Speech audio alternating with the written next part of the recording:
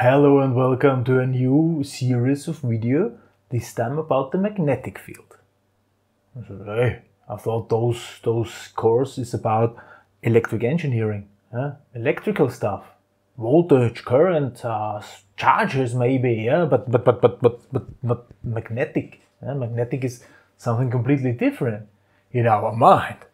But we'll see that the magnetic field and the electric field, they are really belonging together. Yeah, they are. I don't want to say they are like brothers and sisters, siblings. I don't want to say that because this would not meet the truth. Because siblings are from the same parents, all right. But the magnetic field and the electric field, they are bound much deeper together than just being of the same parents.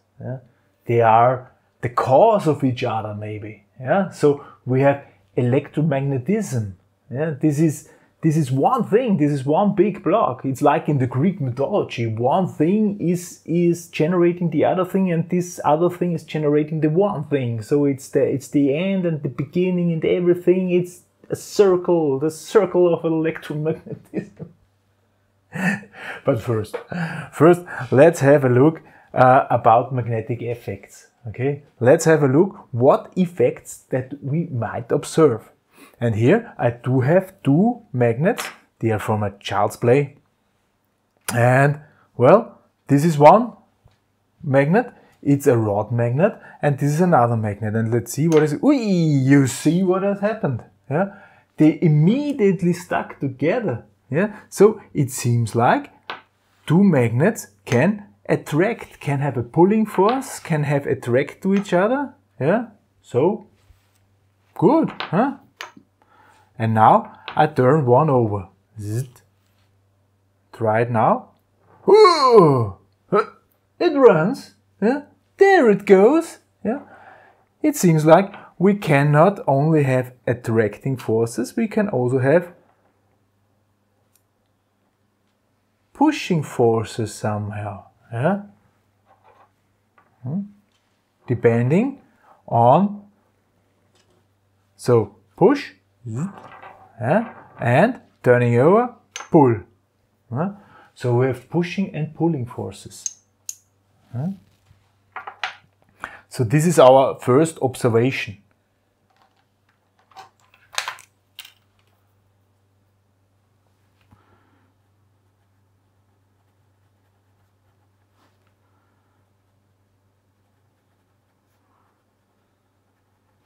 Might have pushing.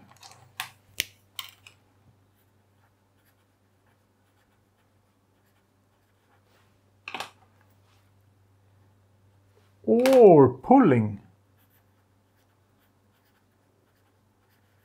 forces to each other, right? Two magnets. This is because the two magnets also have two sides, and we call them, plus and minus was taken. Plus and minus was taken. We call them north and south. There is a historical reason for this. I will explain briefly. So magnets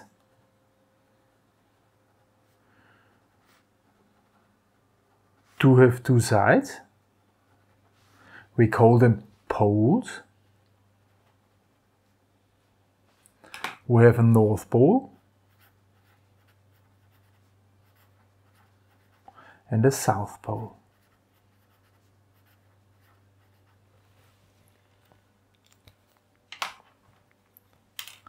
And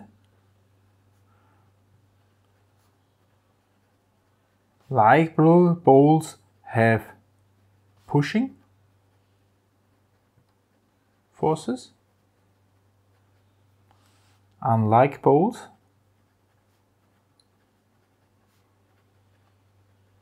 have pulling forces. All right? So this is the reason. So we have the north and the south pole.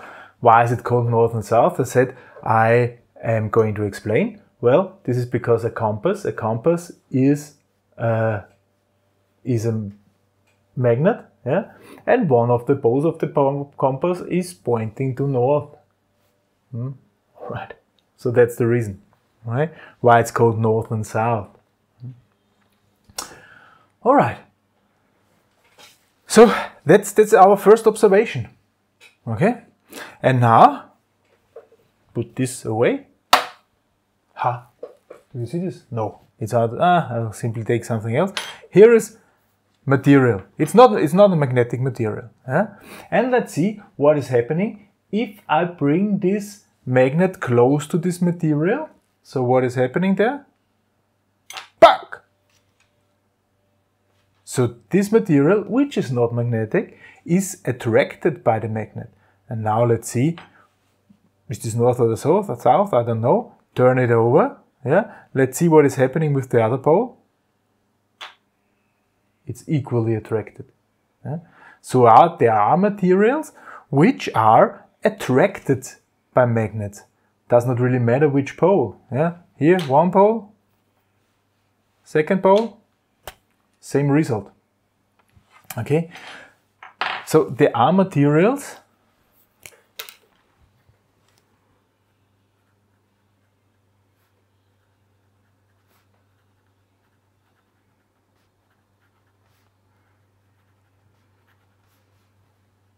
which will be, and I write it in brackets, strongly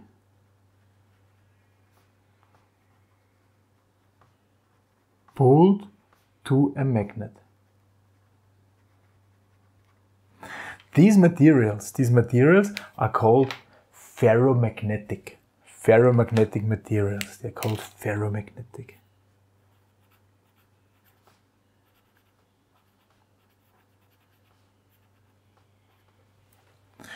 Why ferro? Ferro is, you know, the abbreviation from the chemical element iron is Fe. It's come from ferrum, ferro, iron, because iron is such material. Okay, iron is such material, ferromagnetic material. There are other materials, yeah, which are also acting like ferromagnetic materials, but iron is why it's called that way. Yeah, let's see. Maybe it's just because it's a metal. Yeah? Here, it's a metal. That's copper. Yeah? Let's see what... Nothing. Seems like there's nothing going on. Yeah? Try another material. Here, lead. Also nothing. Heavy, but nothing is happening. What's this? Satin, zinc, also nothing. Yeah? So they are material where it seems like our magnet has no effect on them. Later people found out that it's not true. Yeah? There are two classes even of materials, and the effect of a magnet is so low that we cannot just observe it like we tried to. Okay, so one of those magnetic materials is called paramagnetic.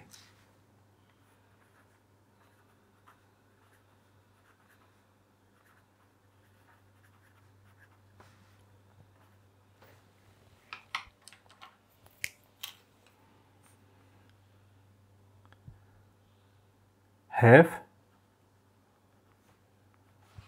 very low pulling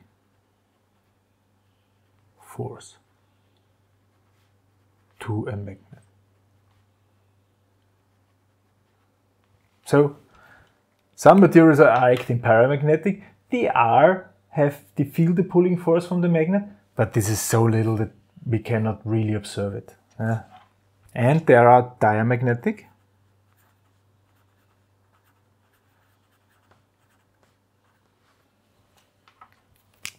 And those have very low pushing force from a magnet.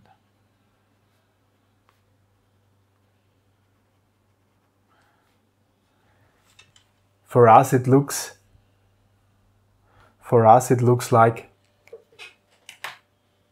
the magnet just does nothing.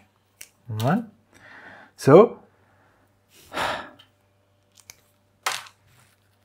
we'll make now an experiment. An experiment with a ferromagnetic material, because I actually want to show you the magnetic field. This is a video series about the magnetic field, and I will show you the magnetic field with the help of ferromagnetic material. How this is working, we'll have a look in small experiments which I will build up here.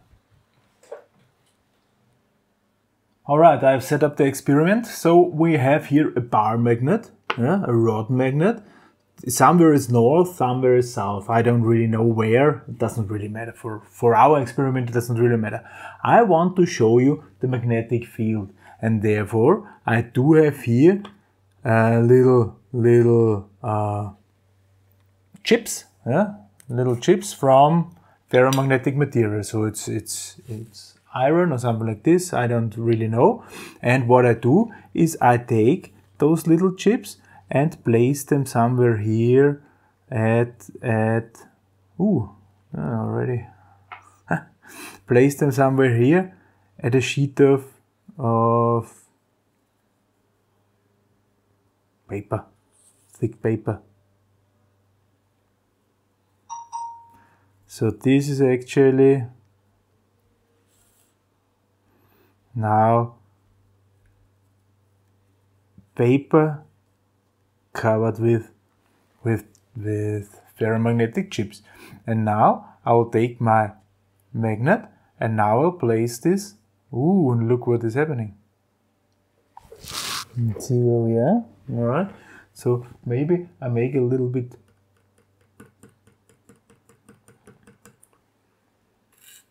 distribute them.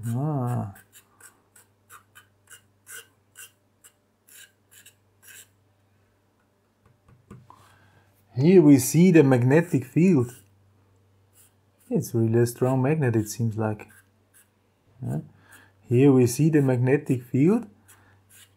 The chips are ordering themselves in this magnetic field, and we can see it. Maybe add a little bit more chips. Let me see it a little bit better. Oh.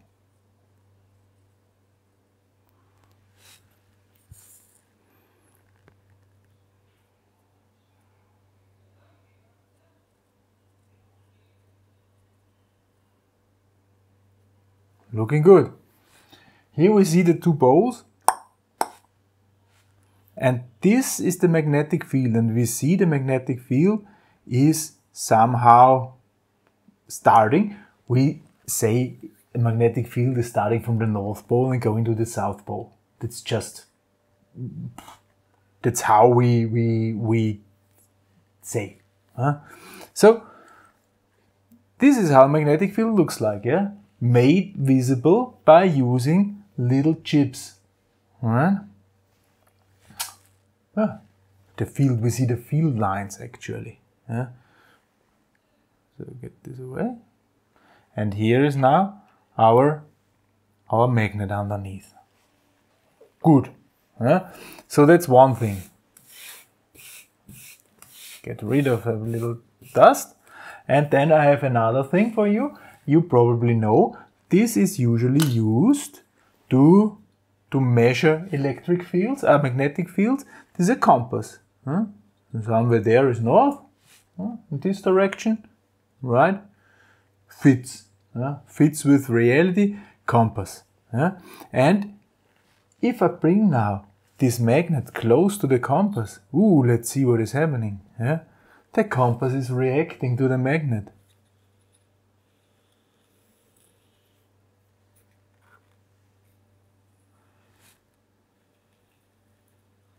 So with the help of the compass, we can actually determine the magnetic field. Move a little bit further. Working perfect.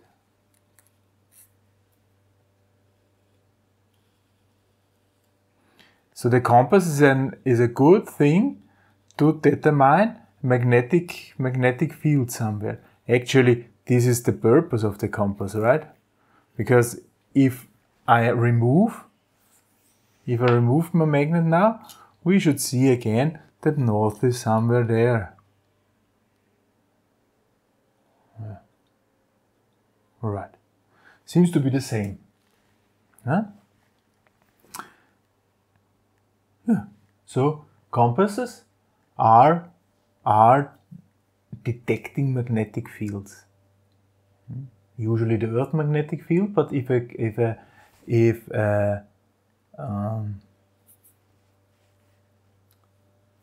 magnet is nearby, something is happening. Ooh, ooh, ooh. And now let's see what is happening if we are not using a magnet but current. Because we said, let's see what is happening there. If we are using current, I will make a new setup here so that we can see it. This is our measurement device. Leave it here. Okay, setup of our next experiment is done. I have here a wire, and I can let the current run through this wire. It's set up here with my voltage source, and I bring in now my measurement device. Here is our compass, and we said the compass can be used to determine the magnetic field. Right now it's pointing to north. It seems there's no magnetic field. I don't have any current running. So if I turn on now the voltage and let the current do its job, let's see what it's doing, what is done with the compass. Oh, the compass is influenced. Okay, right now there are 3 amps currently passing through this current, and we see it is happening. I turn off now and it's going back. And the compass is detecting magnetic fields. So let's try what is happening if I change the polarity. So if the current direction is now different, another direction. Let's turn on. Oh, it's moving in the other direction. All right. So it seems like the direction of the current does have influence on a magnetic field. It seems like current moved charges thus surround themselves with a magnetic field, and depending on the movement direction there is a different magnetic field. North and south is going to change. Right? So this we just found out, that current and magnetism are somehow bound together. Let's note this. So, yeah, now we have seen what is going on there. The compass showed us the effects of current. And this is our next observation. Our next observation, we will write down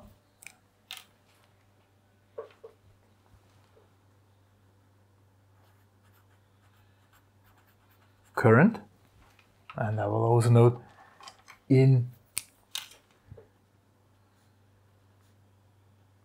a wire will cause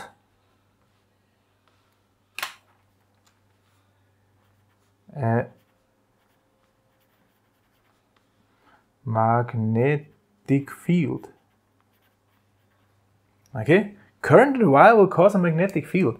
This is also actually what Ampere found out. This is why Ampere, the unit of the current, is called Ampere, because this Ampere was experimenting with this, and he found out that if 2 wires are close to each other or next to each other, and those the current through the two wires, yeah, are going in the same direction, then these two wires will attract each other.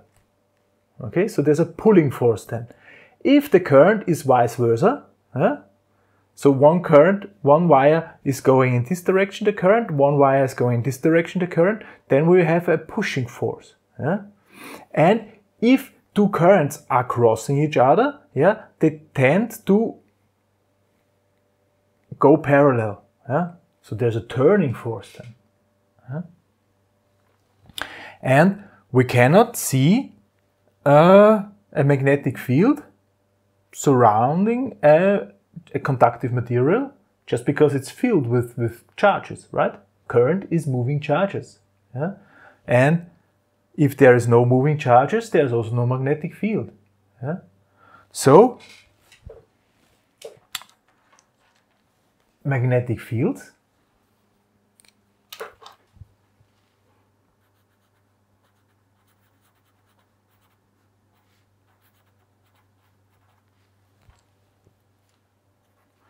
causing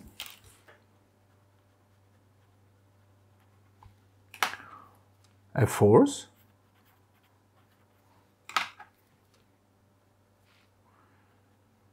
to move charges.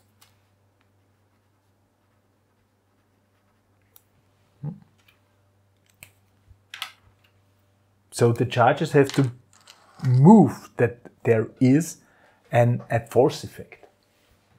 Okay. So this is what we could observe, see, even on a desktop. All right. This magnetic field causing a force to move charges. This we will have a look at it. We'll have a look at it actually in our next video. In our next video we will have a look what is causing this force. We will talk about the magnetic flux density and the thing called Lorentz force. This is what this force is called. How I will explain next video. How it is working. For this time, thank you very much for listening. Goodbye.